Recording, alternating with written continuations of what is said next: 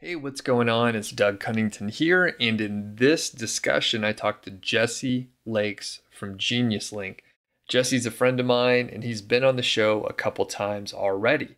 The cool part is Jesse has many years of affiliate marketing experience, and he has worked with a ton of other people doing Amazon affiliate marketing specifically.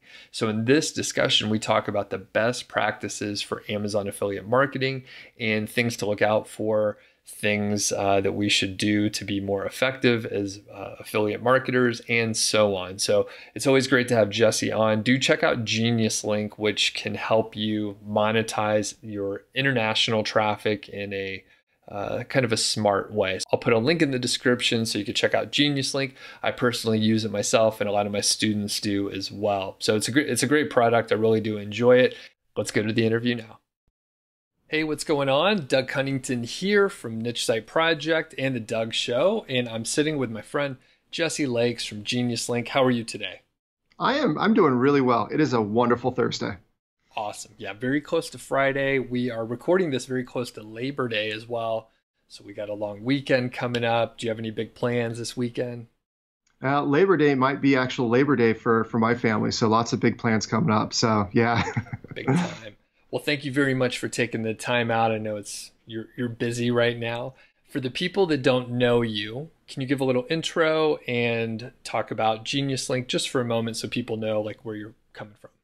Sure. Yeah, I've been in the affiliate world for quite some time now. Started diving into it back in early 2000s, but along the way I found that links traditionally send people to one destination. That wasn't always the best case. So kind of had this crazy route with iTunes and then Amazon, and ultimately built this platform called Geniuslink. That's an intelligent link management platform. I got to get that a little bit smoother one of these days since I talk about it all the time.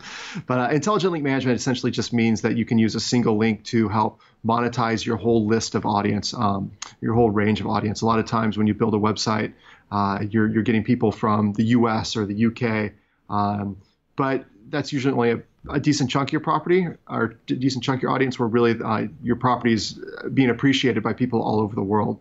And when you don't monetize that long tail of your audience, you're really leaving money on the table. So Geniuslink is a tool for exactly that. We help our clients, our publishers, influencers, creators take full advantage of the opportunity that's presented with them with this community that they've built, and also help ensure a good buying experience for that community as well. So it kind of goes hand in hand. Very good. And if people want to hear more about your origin story, we recorded another episode where it was more conversational in the quick hitter sort of topic that we're doing today, which is the best practices for Amazon associates. And we have a list of, I believe, 9. We'll see how we do here. Some of those may turn into like 2 or 3 as we dissect them. So we're just kind of going to go back and forth. And when I was reviewing the list, I could tell you, number 1, Jesse's very thorough. He did all this research for me. I'll give you credit. Thank you. I'm not ashamed of that. You got to surround yourself with smarter people than yourself. So I thought that's what I was doing, hanging out with you. Come on, Doug. Oh, so in this case, Jesse brought to the table a lot, and we're just going to go down the list. So number 1, we have make sure you link to products, not to search results pages. So I know I've done this in the past where maybe I didn't quite know where to send someone, and I thought, hey, if I just get them to Amazon, that's good enough. So what do you think about this, Jesse? Well, maybe we should rephrase that slightly. It's okay to link to search results pages, but it's best to link to products. And there's kind of a theoretical point of view, but there's also some concrete stuff that's really starting to materialize. So the theoretical point of view is that when you get someone excited about a product and they have that intent to purchase, you want to get them to that ability to purchase as quickly as possible. And it's easier to buy from one of the product pages on Amazon than it is from a category page or a search results page or even the home page of Amazon. So you talk about this camera, you talk about whatever it may be, people are interested, click that button, make it happen, allow that to happen. The second part of that, though, is we've seen some new language introduced by Amazon earlier this year, and it's this whole concept of what they call an indirect qualifying purchase versus a direct qualifying purchase. And this showed up in the I believe the March 3rd update to the Amazon European terms of service. And the gist was that they're going to pay you out a commission rate that's significantly higher for a direct qualifying purchase and significantly lower for an indirect. So just some examples here. I'll pull this up. But if you are in the fashion area, so clothing, accessories, etc., they're going to pay you 11 or 12% if you send the link directly to the product page. They're only going to pay you 1.5% if you send it to search results and kind of something happens along the way, what we often call a kind of a halo purchase. So, that's obviously a significant difference. So if you're promoting clothing, accessories, shoes, handbags, etc., don't use search results pages. Really, you want to focus in and send people to that specific product when you can. Obviously, you can't always do that. Sometimes a search results page is the perfect example the perfect destination for certain cases. But in general, if you have the choice, go to that specific product where the search is, again, it's lazy. It's sometimes, and that's why I've done it in the past, is because I was being lazy. But find the right product, give a good recommendation, send them there, and you should be rewarded with a significantly higher commission rate. Go ahead. Well, I was going to say, just as an example for when the search page may be more relevant than some others, is like if you're just like mentioning an overall brand, for example, where, maybe there's not a brand page for some reason. There probably should be like an overall brand page. But another place you may see that is like if it's just the name of a product type and you're not making a recommendation. So it would be like a more general type of piece of content or something like that. So sorry to interrupt you. What were you going to say?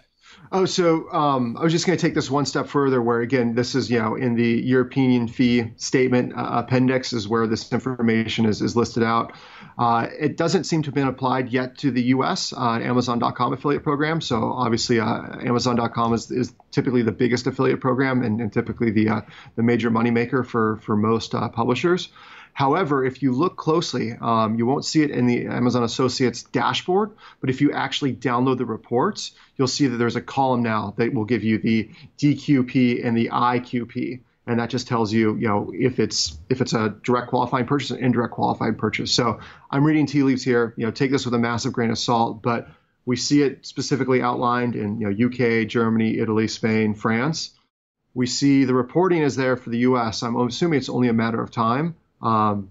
Again, take that with a grain of salt, do with it what you will. But in general, I definitely recommend your audience, link to products when they can and try not to be lazy and link to search. But again, you make some great points about when linking to search is, the best for kind of that user experience. And quick, we got to be careful not to go too long, and I'm catching myself here. But like for the qualifying versus non-qualifying, so if someone were to link to a product and then the person, the user follows the link, but they buy something else, but they went through a direct link to a product and they just happen to choose a different one, is that a qualified purchase?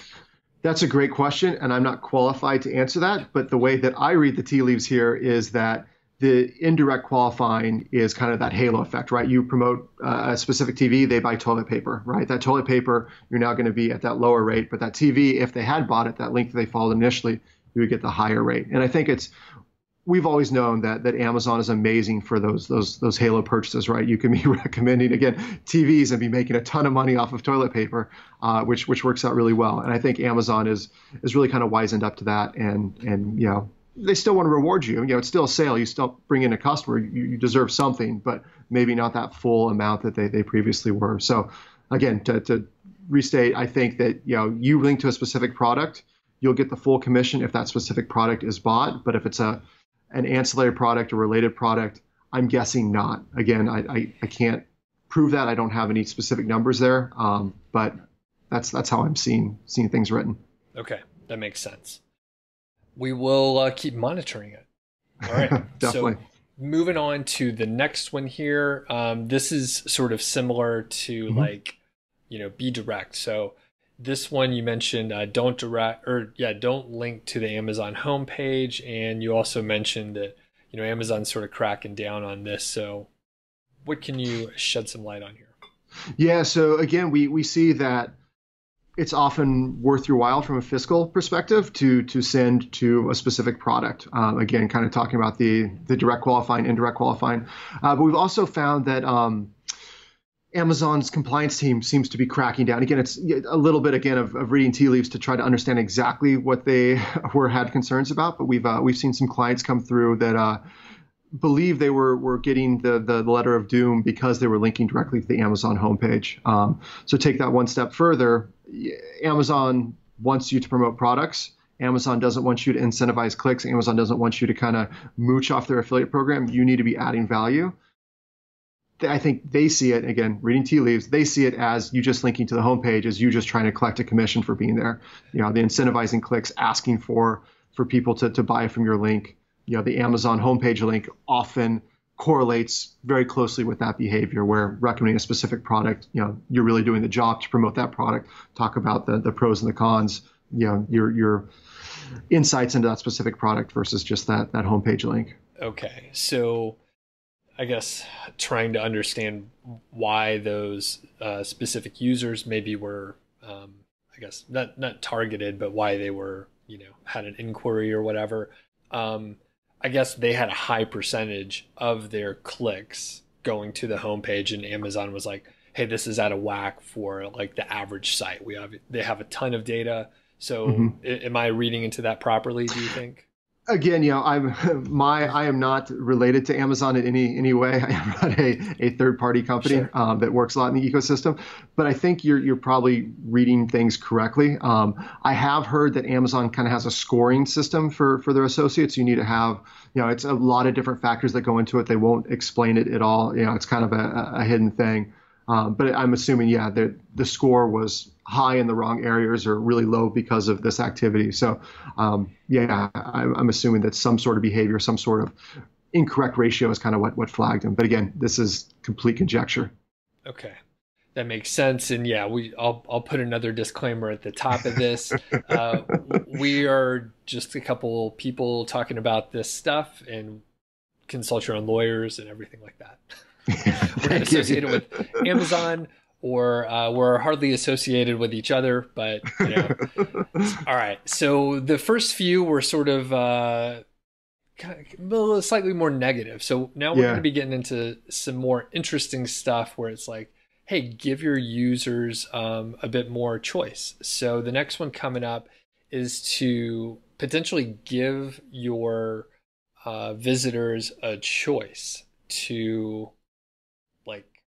let's see, I lost my line there, but give your visitors a choice and have multiple retailers. So, Geniuslink works with a lot of different companies, and you have a very good case study by Armando. So can you kind of just explain what Armando did here, just Cliff Notes version? Yeah. So the gist is we have this tool called a choice page. The idea is that you can promote a single product but list multiple buy buttons. And the music industry, this has become kind of the de facto for marketing, where you can listen to a song.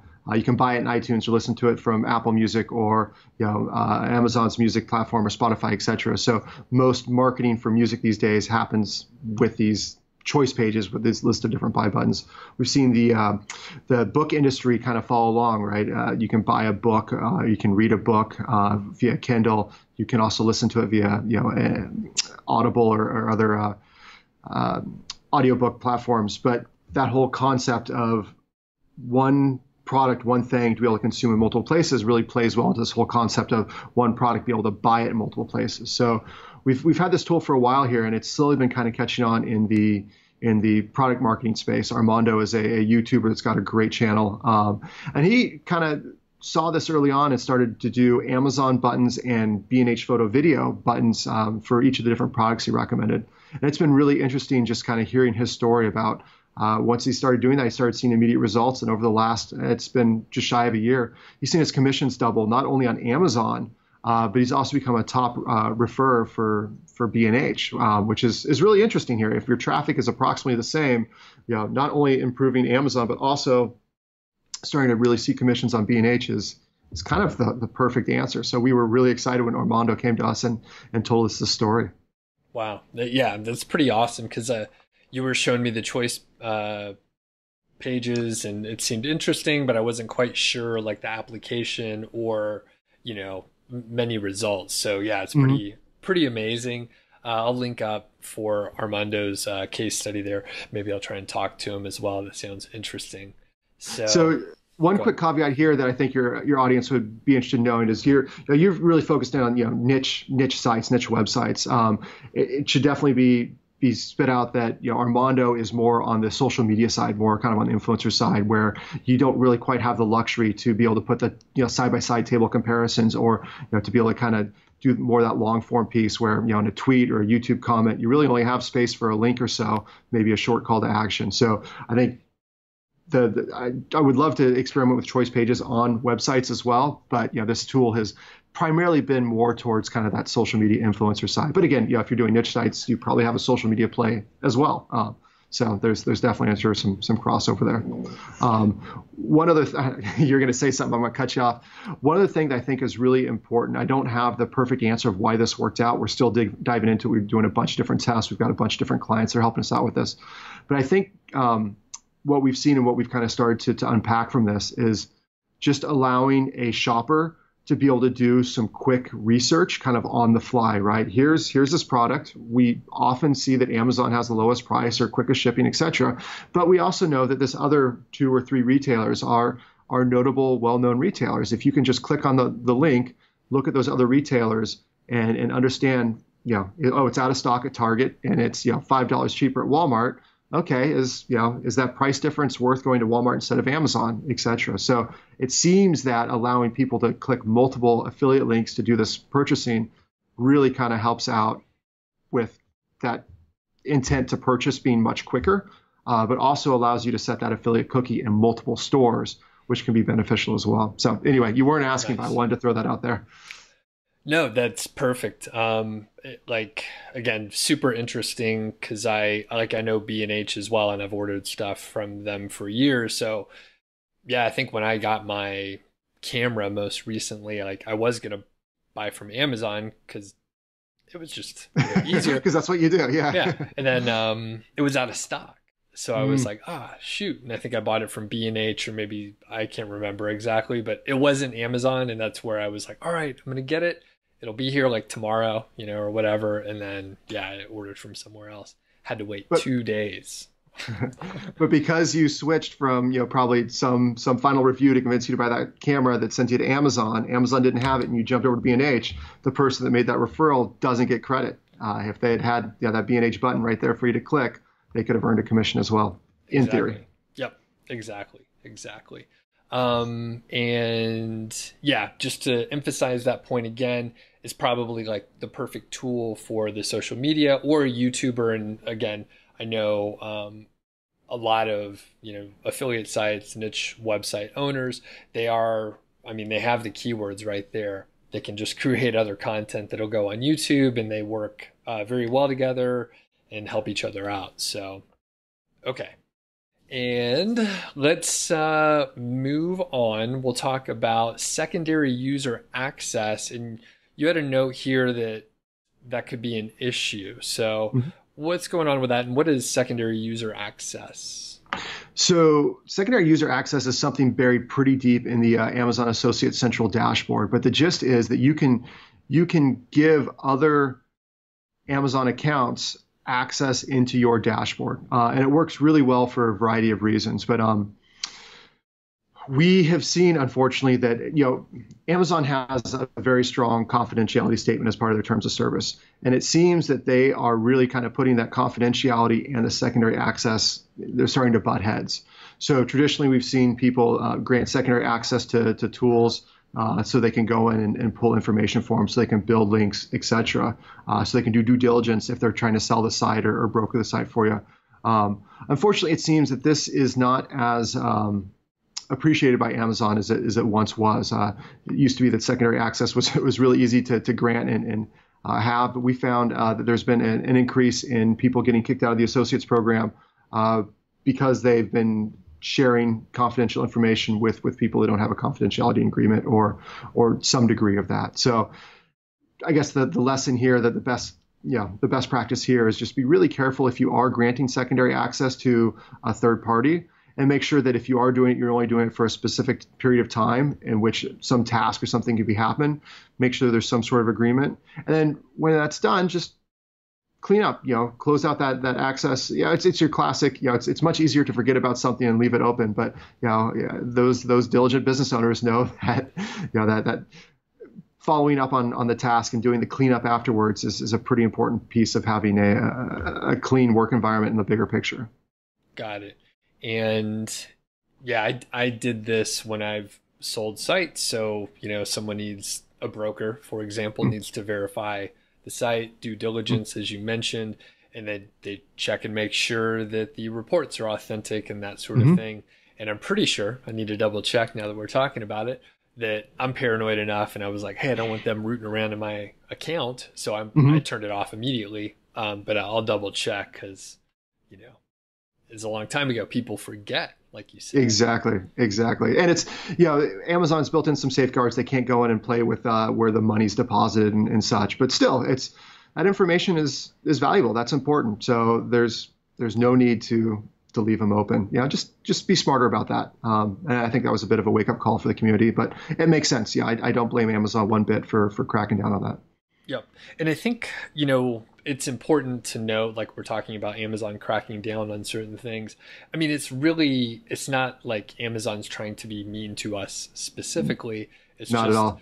They're running a business. There's a lot of folks out there. They're trying to manage this whole affiliate sort of population, this collective of folks. And there's some, bad players out there or whatever. So, for Amazon, they want to have a good customer experience. That's why we buy from Amazon. I love Amazon. You love Amazon, right? Yeah.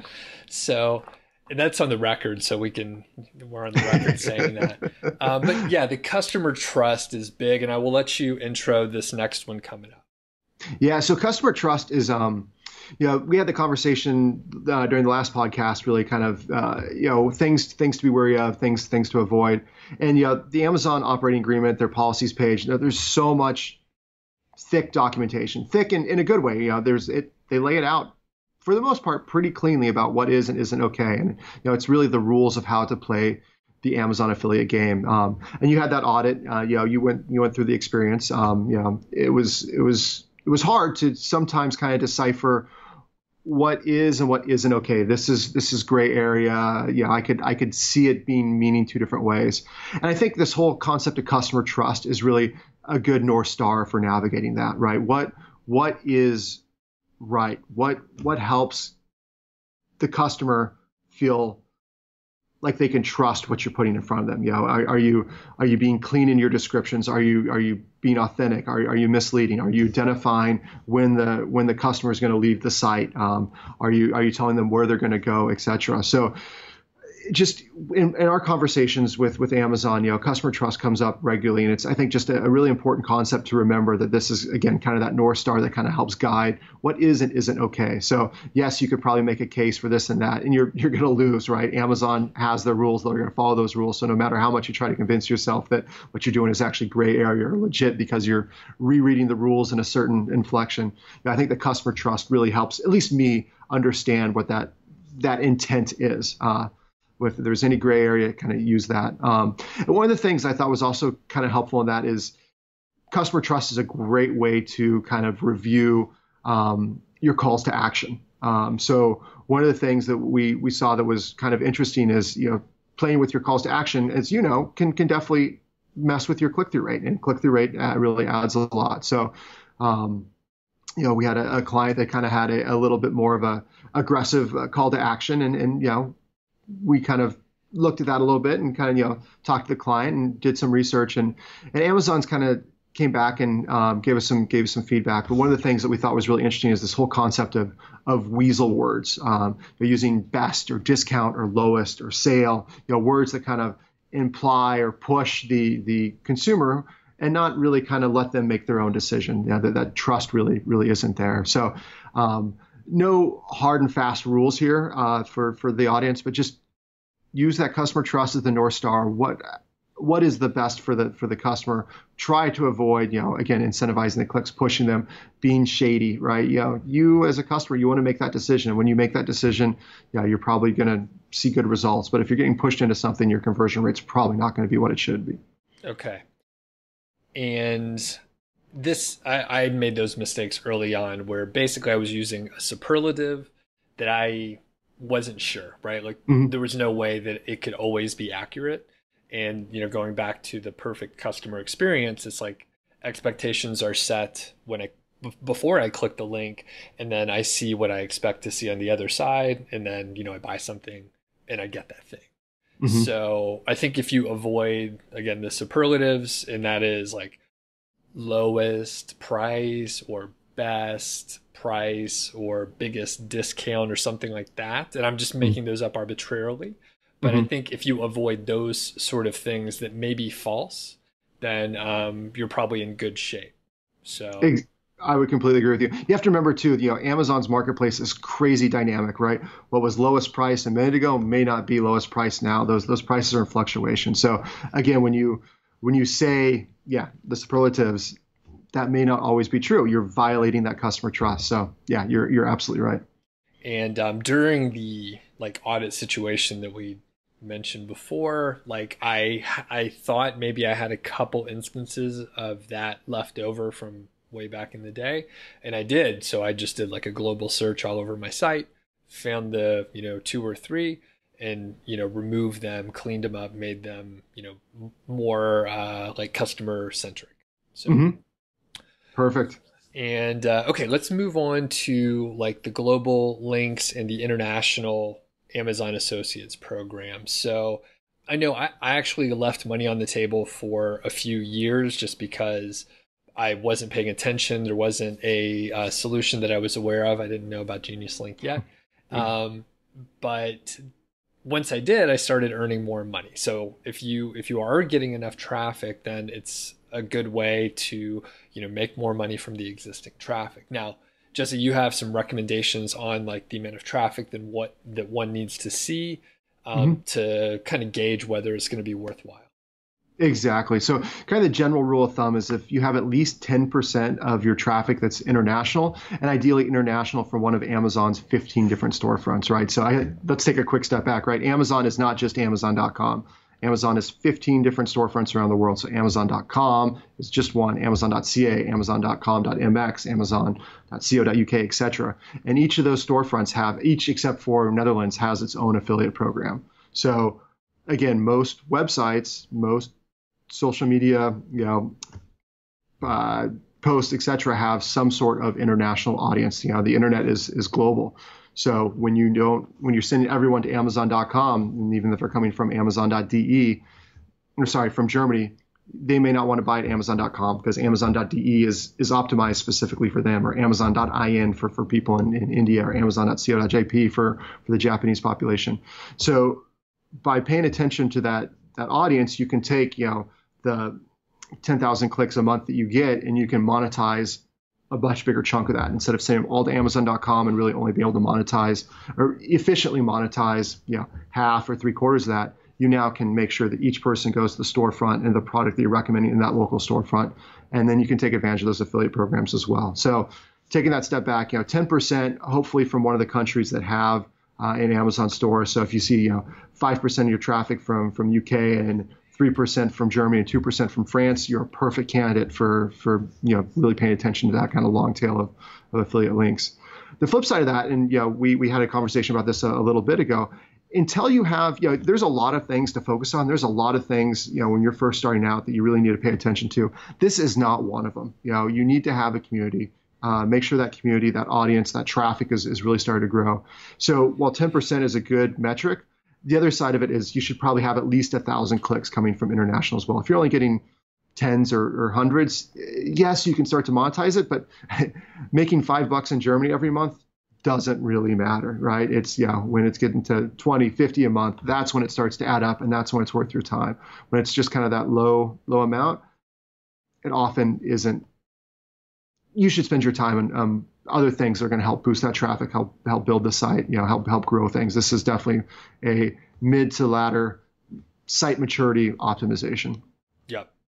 Totally agree. I won't repeat what you said, so I have nothing to add. You always do such a great job taking my 10 minutes of blah, blah, blah and turning it into a really succinct sentence, though. If you get enough traffic, go international. Boom. There we go. That's what you were trying to say.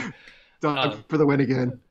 All right, moving to the next one, we're talking about getting the right kind of traffic. So I know it's very easy when you're first starting out, you're just like, any traffic's going to be great, and maybe you build a site that is not going to have anyone interested in spending money, so no one's going to buy anything. So it's very important to have someone who's like thinking, hey, I'm researching a product that I'm probably going to buy in the next 24 hours or so. And that means you're probably looking for, keywords with a product mentioned, and potentially, like I like the keyword golden ratio, and that's a concept where you could find like just low hanging fruit. Usually you can rank these sort of keywords in these posts really quickly, usually within like a couple days or something like that. It's more complex outside of the scope of what we're talking about, so I'll put a link in the description. But if you look for, I'll give you a format, and then hopefully people will find it helpful. But let's say ballpoint pens and like a specific user type. So like best ballpoint pen for college students, right? So it's someone is looking for something for a specific application, and they kind of have an idea like what they're looking for. And at that point, if you can get someone on your site with that sort of query, like they're interested in buying something soon, and most likely they just want a curated list instead of going to Amazon and looking at the 40,000 pens that may be out there. Maybe they have a list of like 4, and they can make a choice from that. So anything to add on that, Jesse, with like getting the right traffic? No, I mean, the keyword golden ratio, your newsletter is great for bringing that up, and a lot of education around that. And then just anecdotally, we see clients posting links kind of all over the place and doing different things to kind of get their link clicked, and it's pretty amazing where you get to be focused. You find kind of that bottom of funnel. You may only need 10 clicks to generate $100 in commissions, where unfortunately we see some people that just spam their links across Twitter and get tons of clicks and just no conversions, because that's just not the right place, the right time, the right messaging to actually get the volume. Yeah, you got to click, and you have to get a click before you get a sale, but still you're just kind of blowing out the numbers. It's not being focused. So I think you're absolutely right. We're using some methodologies to really focus in and getting top of funnel, medium funnel, bottom funnel, right? The medium to bottom of the funnel is really where the magic happens, especially, Amazon having a 24-hour cookie window. You need to make sure that the intent is there. If it's, if they're just researching car tires at the very beginning, you're not going to sell very many car tires. Exactly. And I want to give a quick sort of extreme example in the opposite direction. So I have a friend who is, a big YouTuber. I think he has like 80,000 subscribers. People watch, a lot of his videos. He has a platform, but it's not very targeted. It's actually like teaching yourself software development. All right. So it's like not a market of people that are interested in buying anything. Like all the tools are free. They're trying to learn on their own. Like they're not paying tuition. So these are just people that aren't going to buy anything. And even though he has a huge audience, many times the size of mine, like he can't sell that much stuff because those people are not interested in buying anything. In fact, a lot of them maybe they're not even like 18 or whatever. Like it sounds like there's a lot of high school kids that are like trying to learn how to do software stuff. So like, I wish I was that focused in high school. But go ahead. Right. Yeah. It's like, I couldn't imagine that, but yeah, they're like trying to, learn something so that they can, have a great job or make money for their family or whatever. So anyway, it's completely the wrong audience to sell anything. So he tried to, pitch a couple things, but it's just not going to pan out in that way. So, right. Yeah, you got to go to the other monetization platforms or other techniques at that point. Affiliate is probably not the right fit, but yeah, go ahead. Yeah. No, no, that was it there. So moving on to our last one here, and this is being authentic. So one thing that I notice, and I think maybe I did this a little bit in the beginning as well, but any product that I reviewed, I just made it sound great. I was trying to recommend a product. Whether the product was $10 or $100 or $1,000, I was like, these are all great. Anyone would be happy with any of them. I give them, 100 stars, whatever. Like, hey, you'll love it. And that's just not realistic. It seems like all the credibility is gone if a person is recommending like all the products when clearly some are better and some are worse. Now, the good part is I think some people always want to buy the most expensive thing. Some people always want to buy the cheapest thing. So if you give them options, usually like people will gravitate towards where they're most comfortable. And the whole punchline here is I think it's really important to offer pros and cons for any of the products you're reviewing. So even if it's the greatest product in the world, maybe it's a little expensive, or maybe it's hard to get because they're so fantastic. They're rare, they sell out often, so that could be a con. It's just important to be authentic. So I bet you've seen a lot of sites, Jesse, where maybe they weren't doing that. So do you have what do you have to add here? No, I think you're absolutely right. Pat Flynn has done a really good job kind of talking about how to be authentic with affiliate marketing. I really subscribe to that methodology that you have to be proud of what you do. You have to believe in what you do. And when you're not being authentic, it's really hard to do that. It's not something you take to your mom and tell her what you're working on, or really be proud to tell anyone in your family what you're working on. But when you can actually add value, give both sides of the story, I think that even just kind of comes back to the whole customer trust thing, right? They're going to believe you. You worked hard to get that, right? You have to see both sides of the story. You want them that you said 7 pros and didn't give the 3 cons. They get that package that shows up. They open it up. They start using it. And yes, the 7 pros are right there, but the 3 cons you didn't talk about are the first 3 things they hit. They're going to be a little upset, right? And they're probably not going to trust you for the next review. You're not building that loyalty. So in the bigger picture, we are craftsmen. Our work is mostly over the keyboard, but we should be proud of what we build and what we make. And if we're not, then maybe this isn't the right business for us. Very good. Yeah, and I think, well, again, I don't want to be redundant and just repeat, but yeah, if you could be authentic and like help the customer out as much as you can, then that's about all you could do. So, all right. Well, Jesse, thanks a lot for joining us here. I will link up all your stuff in the show notes and everything, but any parting words before we finish up here? Always a pleasure, riffing on best practices about Amazon, or really anything about Amazon. Always a pleasure going deep. Awesome. Well, have a great day there, and we will catch up soon. Thanks. All right. Cheers. Thanks again to Jesse Lakes over at Geniuslink, and I'll put in a plug again for the upcoming interview about acquiring companies. And Jesse also sort of put his commentary on a blog post that I wrote about an Amazon audit. So Amazon audited my full associates account, and Jesse, again, he has a ton of experience with the associate program, and he interfaces with way more affiliates than I do by a huge margin. So anyway, he put in his own thoughts on like what I wrote out. So anyway, I'll put a link to that. It's over on the Geniuslink blog, and I will catch you on the next video. Have a great day out there.